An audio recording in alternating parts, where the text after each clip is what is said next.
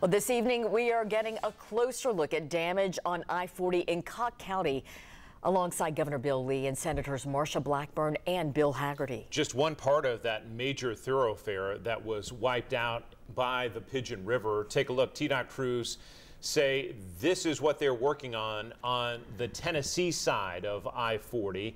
On a normal day, it carries anywhere from 30,000 cars and trucks through the mountains, but it's been shut down for more than a week. This particular stretch of highway is incredibly important, not only for Tennessee and for the people that drive in and out of Tennessee, but it's important for North Carolina because the repairs that have to be made on the North Carolina side of I-40 will have to be delivered through Tennessee.